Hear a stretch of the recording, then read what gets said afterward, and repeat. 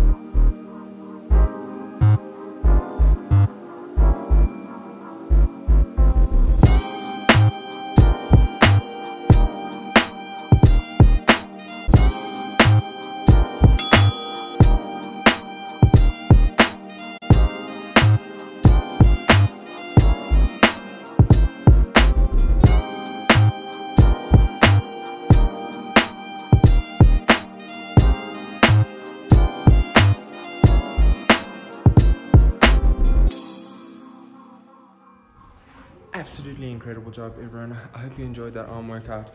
It is 9 minutes, so if that is too short for you, then repeat it. It definitely got the pump going, so I hope you enjoyed it, and let me know what other workouts you would like to see. Peace.